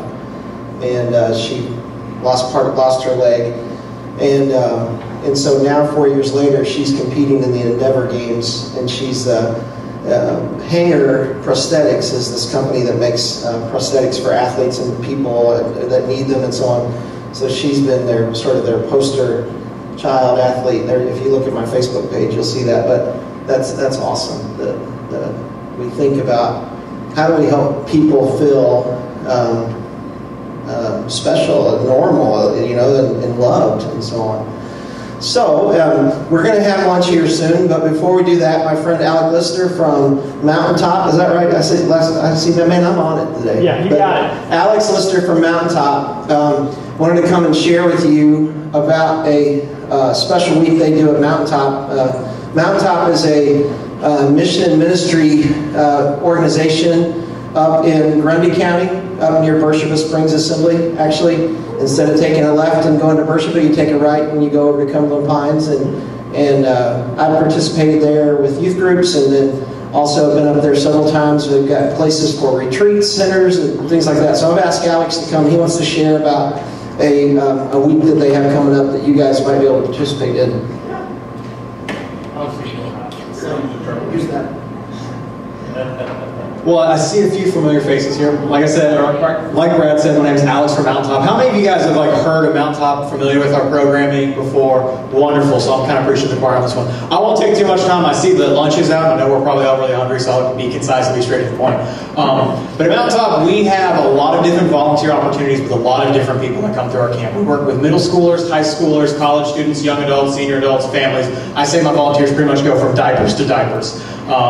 Yeah, we've got a program for you if you want to come on up. But I want to specifically talk to you all about our neighborhood Neighbors Helping Neighbors program. Now, in the summertime, that's our biggest season. We have a lot of high school students that come from across the country. We're going to have about 1,400 different students that are going to come down and serve with us. But our Neighbors Helping Neighbors program is something that's a little bit different. It's the same exact type of service, so you're doing the same projects, you have the same worship, same staff, but we've tailored it to smaller churches because we understand that smaller churches have unique challenges, right? Sometimes you can't always have a huge staff, so a lot of your people are volunteer-based, right? And your volunteers can't give 150% of their time and effort to some of their goals. We completely understand that. We also understand that your budgets might not be as big as you would like them to be, so we've tailored our prices accordingly. We want you guys to have the same exact experience, the same exact service that every other church has, and so that's what our Neighbors Helping Neighbors program has. When I'm finished talking, I'll pass out my registration forms that have a lot more information. But Neighbors Helping Neighbors runs this year from July 3rd to July 7th, so you'd arrive on Tuesday, you would leave on Saturday, and you have 3 days of work out in the community. And like I said, it's just like every other mountaintop program you've heard of. So your students would come in, they're going to be doing porches, wheelchair ramps, sheds, painting, yard work, whole 9 yards, right? We take care of everybody. You stay in camp with us. We feed you 3 square meals a day. You have evening worships and the staff that's led. You have morning devotionals that's led by the staff. Pretty much when you come to camp, this is kind of your vacation. We're going to handle all the planning and all the logistics and all the problems. You just got to get your students there and make sure they're having a good time. So we would love to have you guys. I've got my phone number. I've got my email on there as well. If you're interested in our Neighbors Helping Neighbors program, we still have availability this year. So if you're still looking for a mission trip for your youth, we would love to have you. And there's no minimum number. We have to follow Safe Sanctuary guidelines, so we'll need to have at least 1 adult for every 5 kids. And then obviously we'll need a vehicle that has seat belts. But outside of that, even if you have 3 youth that want to come and there's 1 adult, wonderful. We'd love to have you. So with our Neighbors Helping Neighbors program, we're a little bit more flexible with the minimum age. So let's say that you have a 10 or 11-year-old that's a younger brother or a younger sister and you don't want to leave them out because your youth group's only made of 8 people. That's completely fine. I don't want to leave them out either. That seems like kind of counterintuitive to leave part of your youth group at home. We recommend that everybody's at least entering the 7th grade or 13 years of age. That just makes our programming a little bit more concise, projects a little bit more concise. But like I said, if there's just 1 kid or 2 kids in your youth group that are a little bit younger that you don't want to leave out, I don't want to leave them out either. Bring them on in. They're going to have a great experience. They're going to serve. They're going to see the Lord. They're going to change some lives. What is a typical day look like? So you'll wake up about 7-ish, 7:30. We have breakfast every morning. After breakfast, we'll have a written devotional that'll be given to all the campers. After that, you'll have a meeting with your project coordinator and your work teams, and you'll go out. We like to say out by 9, feeling fine at Mountaintop. So we try to get you on the work site from 9 to 5. Projects all kind of just depend on what we have available and what the needs are in the community. But we're never going to throw you into something that you're completely underprepared for. All of the projects are minor home repair, which means they do not affect structural integrity of a house. So it'll be a wheelchair ramp, or a porch, or a shed, maybe doing some painting on the exterior or interior of a house, maybe it's yard work. Just really all depends on the family, the skills that we have in camp. You'll have a midday devotion as well and a cooler lunch that's led by the staff. After that, you'll return. We'll have dinner at 6 o'clock. After dinner, you'll have like some free time, maybe some community games or 2. We'll have a pointed discussion, which we call sharing, which is either in a big group or a small group. And that's when we really get into the nitty-gritty of of connecting the how of service and the what of service to the why of service. So how did you see the Lord today? How is He your source? How did He provide for you? How did you see hope get instilled into folks? Why did you put your faith into action? After that, we'll then have worship led by the staff. Worship is, we try to mix it up so it's not always just somebody standing on a podium talking cheer night. It might be a stations worship. It might be a prayer worship. It might be a worship that the campers themselves end up helping us put together. Worship's all, again, depend on the flow of the day and the week. After that, we'll have free time, bed prep, and then go to bed, typically around 10 o'clock, and then the cycle repeats. Saturday's a little bit different, obviously. That's when you leave. You still have breakfast with us in the morning. We still have a written devotional. We'll do some cleanup in camp, and we try to get everybody out of the gate by 9 a.m. So that's kind of like your typical daily flow of what you'd experience at Mountaintop with our Neighbors Helping Neighbors program. Vehicle size, is there a question on that? We like to have 7 seat belts per vehicle. The reason why we ask 7 seat belts per vehicle is because that's about the size of your work team. It's a lot easier if there's only one vehicle going out to every single work site. just because there's less vehicles in the driveway, less vehicles on the road, easier to make sure you have head counts and no one gets left at like a Dollar General when you're going to the bathroom. So 7 vehicles is preferable, or 7 seatbelts per vehicle is preferable. Let's say that just something happens where like there's just absolutely no way, there's no rental car place, there's nowhere in the church you can borrow one, church doesn't have a van, we can work with you. Like I said, I don't want to be a barrier to Christ, and I don't want seatbelts to be a barrier to Christ either. We'll make it happen. If you guys want to be in camp, I want you to be in camp, and I'd love to make it happen. I want to tell you, I've done 64 mission trips, and this is why I live so dang old. At 64 mission trips, sleeping on an air mattress. I'm really only 39. Not on top of, you all been around since I first started in my career. Jesus was in my first mission trip. So, if you're not doing a mission trip, do one with your kids. It'll become quickly the best thing ever. And more happens on a mission trip than happens any other time of year. And you may be thinking, it's cheaper for us to put our own together. And I will argue that with you because it may look like it's cheaper, but you add it all up, it's so much, I don't even know how much y'all are. Our Neighbors Helping Neighbors program, we cap at $150 a participant. Oh my gosh. Oh, one more thing. We also, if you're a senior pastor, you're coming for free. If you're the youth pastor, you're coming for free. Oh my gosh, then you can't do it for $100. You just can't do it because they're going to get the supplies, they're going to get the permits. Oh, you can't do it. Don't try to do it yourself. Yep, so we're taking care of all the projects, we're taking care of all the materials. If there's specialty tools, we're going to have that. We just ask you guys to bring kind of basic tools like hammers, gloves, eyeglasses, just stuff that's easier for you all to find 7 pairs of than us to find 700 pairs of. Exactly. But yeah, a lot of the big time tools, like we're taking care of that. So I'm going to pass out all of my form and my business card. Call me, email me if you have any questions at all. I'd love to get back to you as soon as I can. Thank you guys so much. I appreciate it. Thank you. So I think it was one of the first times I went. I asked this lady named Kathy to go with us, and Kathy told me she was too old and her kids had graduated, and so she didn't have time. She had done her time, and so I convinced her to go, and she became the hero of the story that's been told for generations because she was on a team and they were out at this site and they were moving some pile of rocks so that they could build a ramp, I think is what it was. And all the kids were out in front, and all of a sudden this lady that lived in the house that had some different challenges and so on came running out after them, and she had a big rock above, and she was holding it above her head, and she was screaming like, ah, running at it, with this big rock, like she was going to bash their heads in and so on. And Kathy was facing the other direction, and she heard this woman screaming with this rock above her head, and Kathy turned around and said, "In the name of Jesus, put down that rock." And they said the lady froze, brought the rock down from over her head and stared at it and laid it down and just silently turned and walked away. And so Kathy became this is crazy, serious stuff that these kids now, and that was like 10 years ago, that they're still talking, like when they see Kathy at church, they're like, yes, Kathy, she became a rock star. So find some Kathy, or find that person. And I